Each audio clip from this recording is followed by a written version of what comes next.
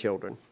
I thank the gentleman, and look, I just want to make a few more points, and I want to run everyone through this thought experiment. So you know, my daughter's going to grow up with a father with one eye, and at some point she might say, you know, I want one eye, right? I identify as somebody with one eyeball, which, by the way, is far less important than your gender, just physiologically speaking.